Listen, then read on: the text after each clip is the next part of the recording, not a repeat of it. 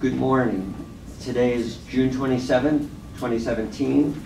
The time is 11:03 a.m. We are at 100 Church Street in New York City on the second floor. Welcome to today's meeting of the New York City Business Integrity Commission. I'm Noah Janelle, Deputy Commissioner of Legal Affairs and General Counsel for the Commission. And I'm joined by the following Commission members: Daniel Brownell, Commissioner and Chair of the Business Integrity Commission; Department of Sanitation Commissioner Catherine Garcia; Department of Investigation Commissioner Mark Peters; Department of Consumer Affairs Commissioner Lorelei Salas; Deputy Commissioner for Legal and Regulatory Affairs Andrew Schwartz of the Department of Small Business Services, representing SBS Commissioner Greg Bishop; and New York City Police Department Deputy Inspector Dominic D'Orazio, representing Police Commissioner James O'Neill.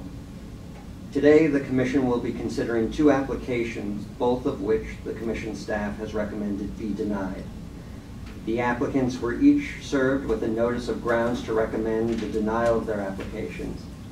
The applicants were advised that they had 10 business days to submit a sworn written response to the Commission. As is the Commission staff's practice, the staff granted reasonable requests for an extension of the response date. On June 14th, 2017, I emailed to the Commission members the recommended denial decisions regarding the applications at issue, as well as any responses submitted by the applicants. There have been no material changes made to any of the recommended denial decisions. I will now review the grounds cited for both recommended denials. For each application, the Commission members will vote as to whether or not to adopt the staff's recommendation to deny the application. A vote of yes is a vote to adopt the staff's recommendation. A vote of no is a vote not to adopt the recommendation.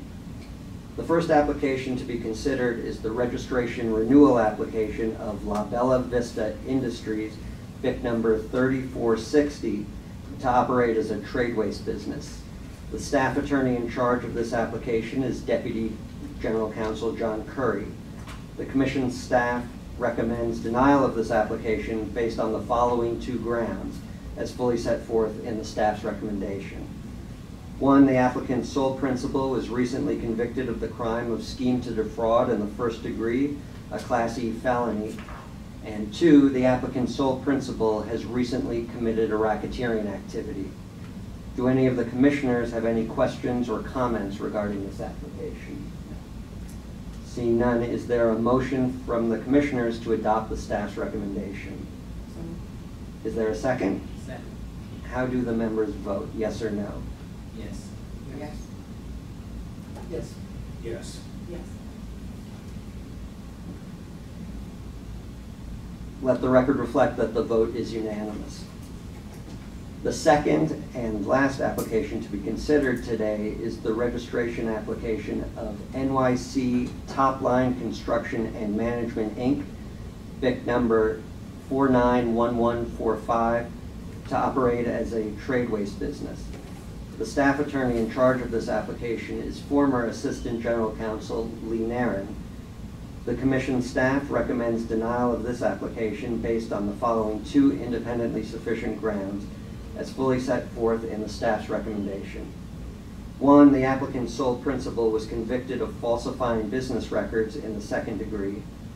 And two, the applicant provided false information to the Commission in the registration application. Do any of the commissioners have any questions or comments regarding this application?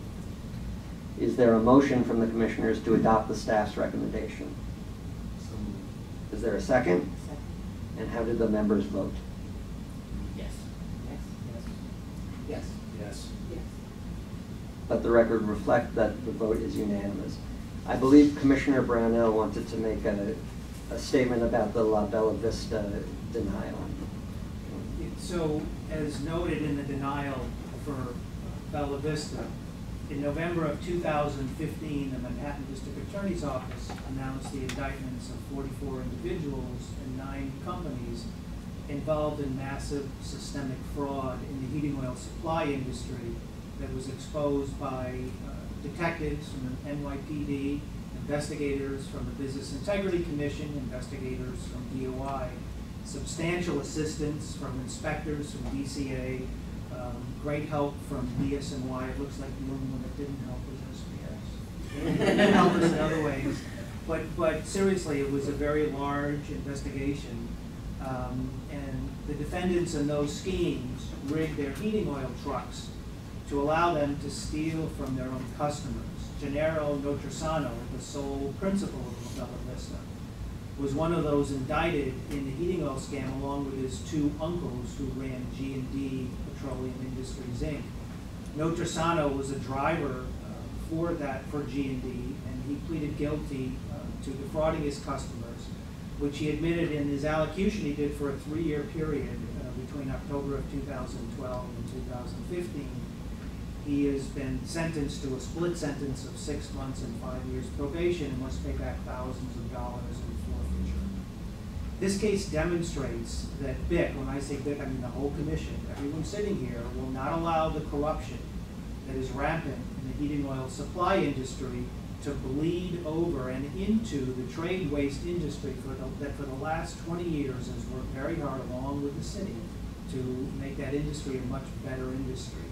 As of now, because there is no licensing structure regulating the heating oil supply industry, Notrisano, and in fact all the defendants that have pleaded guilty in these cases, could go right back to work in the heating oil supply industry. But he will not find a home in the trade waste industry. And if the City Council passes intro number 1268, which proposes placing the heating oil supply industry under BIC Commission's regulation, Notrisano and other fraudsters like him will no longer be welcome in that industry either. Thank you, Commissioner. So that concludes the matters before the Commission today. I ask the members of the Commission to sign the denial decisions that have been voted today. And thank you to the Commission members for your participation in today's meeting, and to the members of the Commission staff for your hard work on these matters. And thank you also to any members of the public who have attended or are watching on our YouTube channel. Thank you. That concludes the meeting.